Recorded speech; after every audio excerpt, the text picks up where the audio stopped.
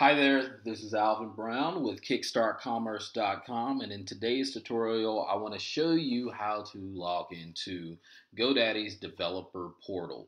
And so often is the case, you may need to access the GoDaddy's Developer Portal so that you can generate new API keys so that you can take advantage of their auction API or just their API in general for accessing services or making updates or just retrieving a list of things. Nevertheless, if you go to it's developer.godaddy.com, it'll bring you to this page. And essentially what often happens is that you can't log in. And so I'm going to try to see if I can get it to repeat here what it did previously. Because typically it would bring you to this screen and then you would put in your username and then you put in the password, and it oftentimes would not allow you to be successfully logged in, just like this. And so I know that I put in the right password. I know that that's the right username for that developer portal user. And by the way, this is a test user, so it's not a real user. So don't think that by seeing that, you would go off and use that, because that's not the real user. Nevertheless, what you'll need to do is in Chrome, you will want to open a new window and go New Incognito Window.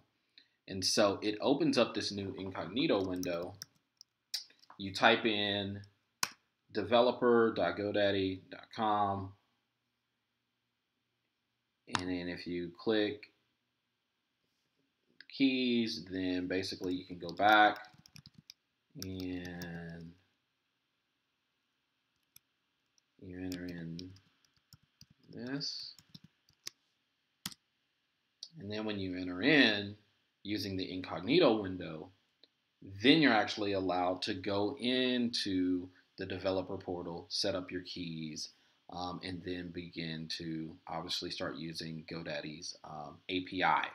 So that's just a little tidbit trick. If your browser, for whatever reason, you keep trying to log in, you reset your password, you still can't log in, you'll need to open up an incognito window to gain access to the developer portal. So that being said, like I said, this is just a test account, so it's not my real account. But nevertheless, let me know if you have questions or comments. Not only that, feel free to subscribe to this YouTube channel for Kickstart Commerce.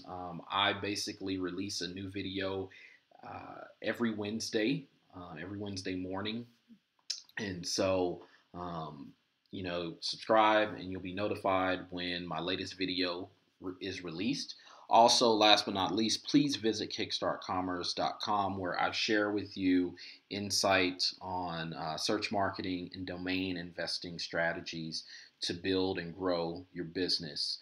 Be sure to sign up for my daily newsletter there at kickstartcommerce.com. And like I said, I hope to see you all around. That's all for now.